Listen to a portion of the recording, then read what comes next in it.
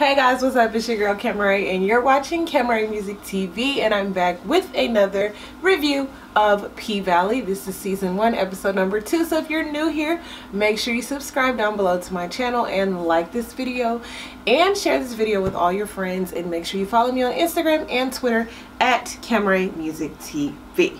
Alright, so I just want to put out a disclaimer that this show is not for children.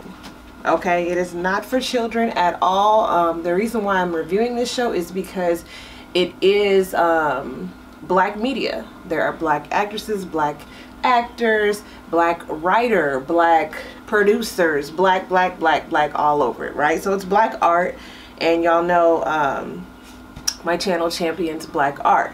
With all that being said, there's a lot of things that go down on this show that I do not mention verbatim in the review. If you want something like that, there's plenty of other people reviewing the show. Just to let y'all know, just a disclaimer so y'all know what goes down on here. Okay? Alright. So, with all that being said, yet again, we find out what the cloud room is, right? We see Mississippi in there. And Mercedes in there, and they're in there with somebody named Corbin Kyle.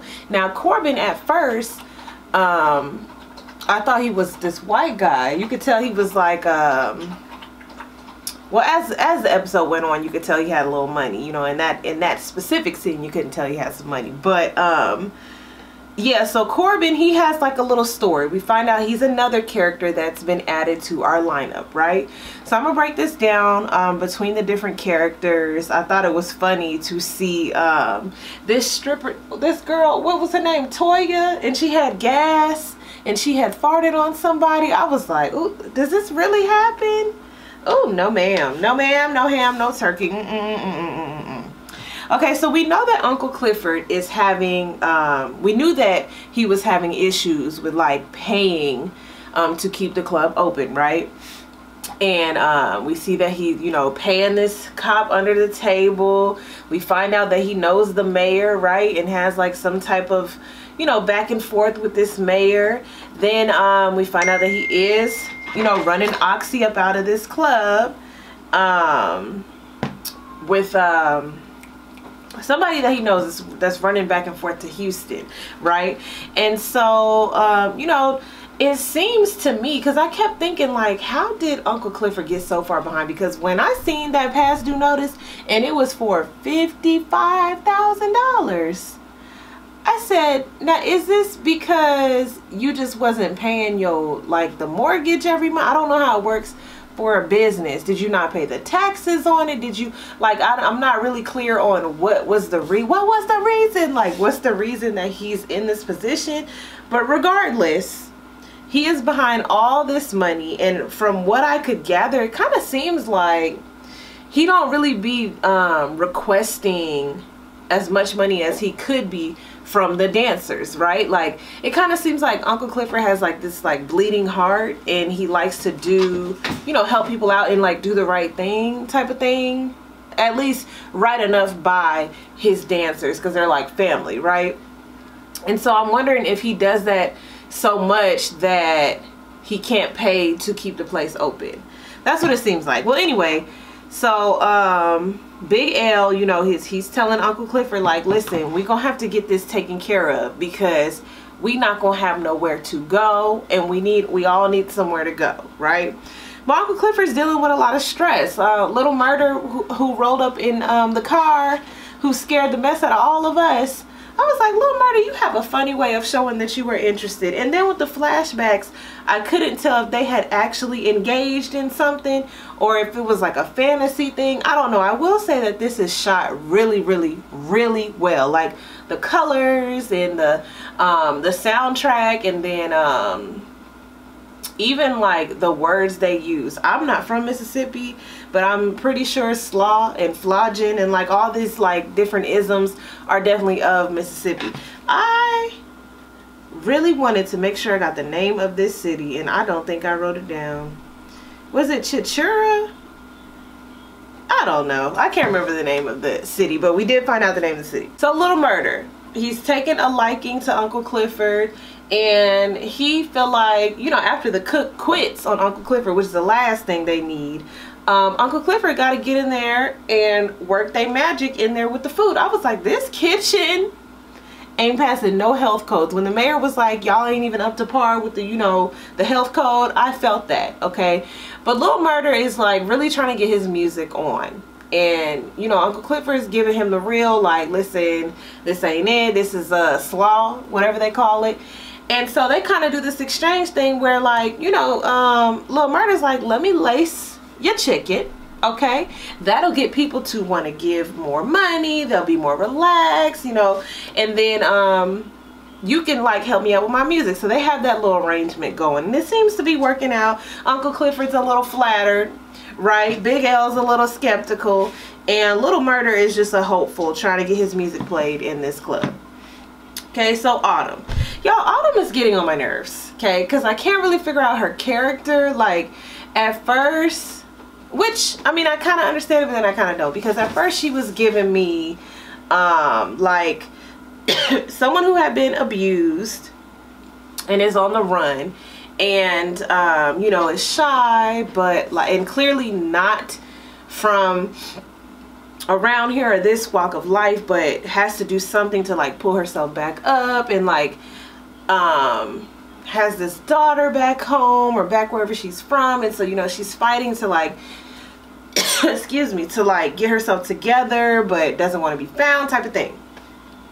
But now I'm feeling like, where is all this attitude and entitlement coming from? And then, like, the way she's like nosy looking at this cloud room, I'm like, okay, one, are you trying to make more money so that you can then build yourself up, so that you can then get your daughter back? Or when we see, you know, when her phone comes back to life after it was in the rice, I'm like, okay, this guy that she was with, this big old ring that either he had on or somebody else had on, and then just the way that she carries herself, when she was like Yves Saint Laurent, right? And when she was telling Andre, you know, in the champagne room about Delaware and like these offshore account type things, I'm like, okay,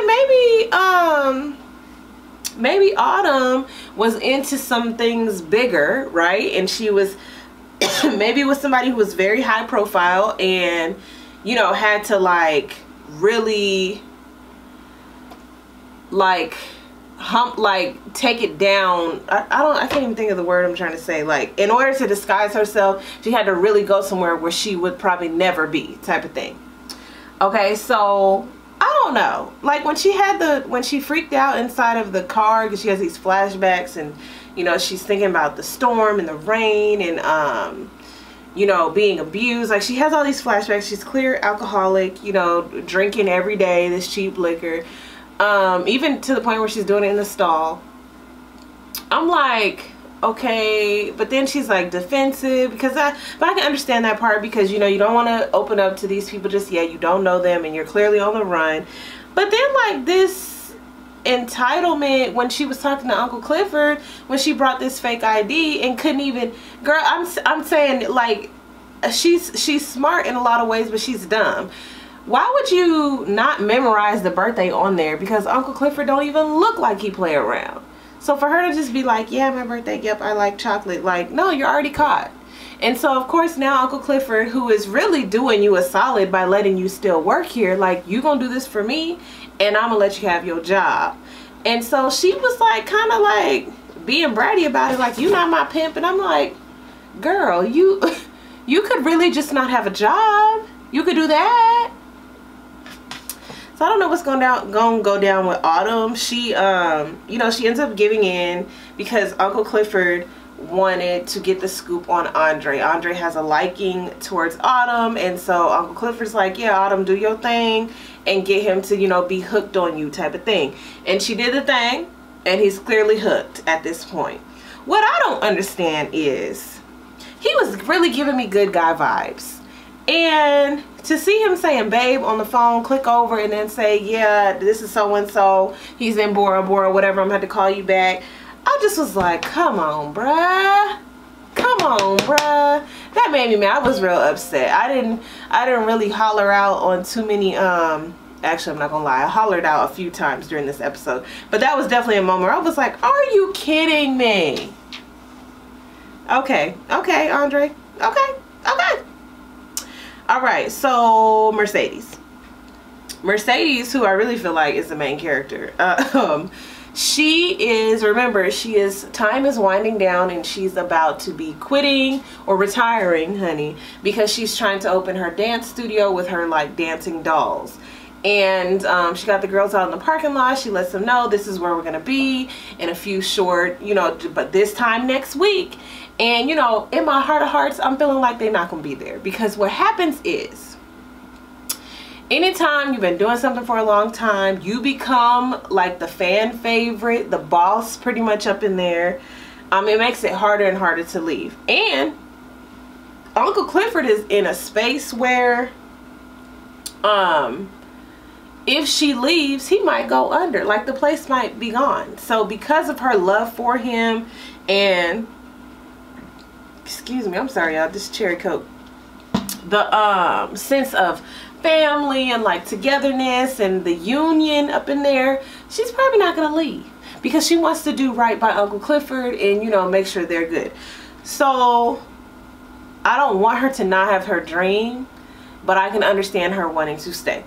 So her mama, we find out why her mama is pressing so hard. I don't know if it's like an insecurity thing, because the pastor kind of seemed like he was threatening her, but then at the same time he was like trying to push up on her and like flirting with the mama. I'm talking about the mom.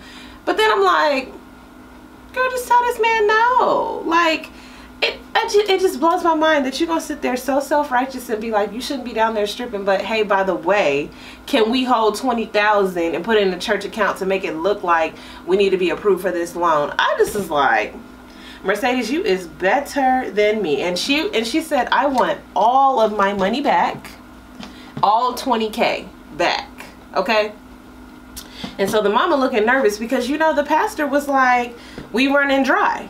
So it's looking like they done spent her money, and Mercedes gonna cut the fool. So that's probably what's gonna happen. What's probably gonna happen is the mama gonna come back and say, we ain't got your money, look, we spent it, we'll get it back to you, whatever, whatever. Or we spent it, we ain't got it, and Mercedes gonna have to keep dancing at that club to build it back up. And that's messed up, because, you know, her mama, who keeps condemning her, and that's the only reason why Mercedes is putting money towards this church, because she feels condemned, like she gonna go to hell or something.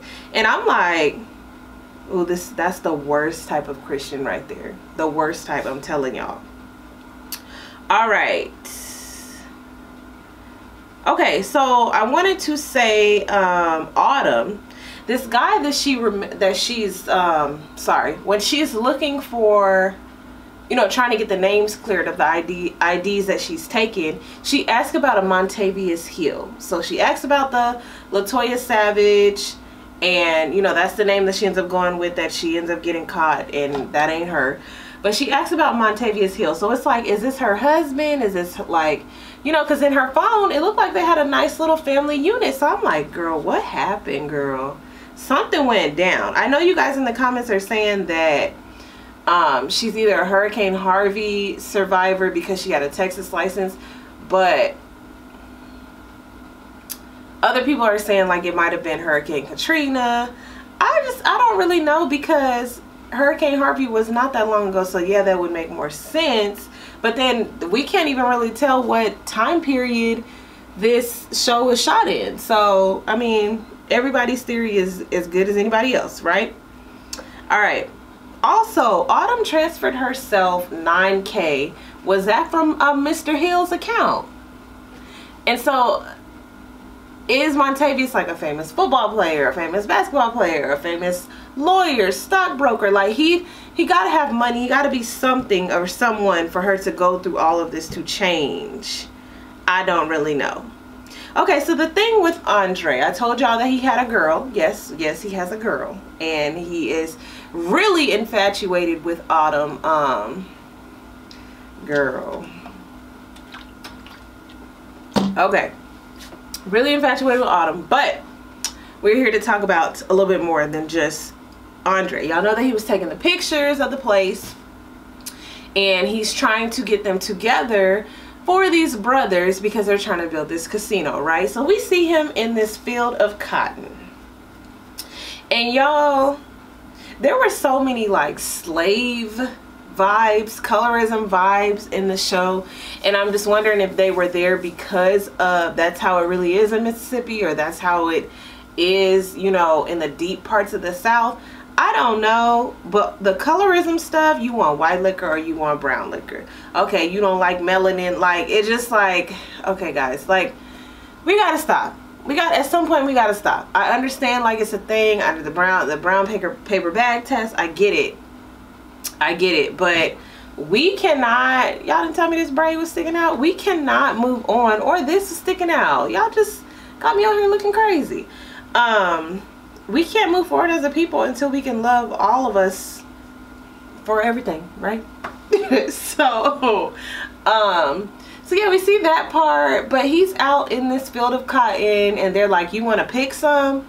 And y'all, my heart jumped. Anytime I see people who have like, you know how you can buy like at Kirkland's or Michael's or anywhere, like the fresh cotton or the artificial cotton, and people like put it as centerpieces or like around their house, it just makes my skin crawl, because it just makes me think of like my ancestors who were like getting picked and pricked and in the hot sun and being like beat and bleeding, and like I understand we wear cotton, but it's not the same as me seeing like the little cotton balls. It just So yeah, so we see him talking to these two brothers, and that's where we find out who Corbin Kyle is, the guy from the cloud room earlier. Okay, but basically they're trying to work this deal because they want to do this casino, but they're all brothers. The two Kyles who live on a plantation, they're obviously, you know, from like the same mom and dad. But Corbin, he said his mama was the maid. Okay, so there's some more slave talk for you. Corbin is half black, and the dad died, left all the money and everything to all his sons, and so now they have a dilemma because they want Corbin to put in on this, and Corbin got other plans. Okay, now I might have mixed some of that up. Y'all will let me know down in the comments. All right, but Corbin stays in the club, spending all his daddy's money, and you know, he's trying to get Andre on the wave, and he's trying to buy him out. He's trying to do all the things, and Andre, who seemed like he was righteous at first, doesn't do it, but you know, finds time for Autumn later to do all of that. Okay, I think the only thing that I'm missing is this car wash slash I don't even remember the name of it. Somebody tweeted it to me. I wonder if I can find it real quick. I don't think so. They had the girls out there washing the car and changing the oil, honey, in stilettos pumps in the club, in the tight skirts and white shirts, and they was all on Facebook Live, and I just was like, I cannot deal. Yeah, I'm not gonna find the name of it because I don't even remember where I saw it. Anyway, so it's like an annual thing. They're out there, they're trying to get these funds, get this money, right? And Uncle Clifford is reassuring like Big L, like, listen, we gonna make ends meet. We gonna do it like we always do it. And I'm just like, Uncle Clifford, I don't know how y'all gonna get $56,000. And then really you might want to go ahead and get 100, so you're not even in this position anymore. Okay, so they walking on thin ice. I want to say before I forget, Uncle Clifford, the looks be on. Okay, Uncle Clifford was giving us some Frida Kahlo realness. I seen that on the writer's Twitter page. She let us know that that's what Uncle Clifford was channeling tonight, and that Frida Kahlo look, it was on. I mean, from down to the colors and the highlight and even the sideburns and the flowers, and it just looked amazing. Okay, so yeah, so that's where we see this greasy mayor pull up. That's where, you know, Autumn has her freak out because she gets, you know, stuck in there, ends up being on child lock. I just was like, Mercedes, how is you washing these cars in these stilettos in this like latex outfit, girl? I was like, oh my gosh. Anyway, that was this week's episode. You guys comment down below what you guys thought about P-Valley Season 1 Episode 2. I am Camerae, and this is Camerae Music TV, and I'll see you guys in the next video.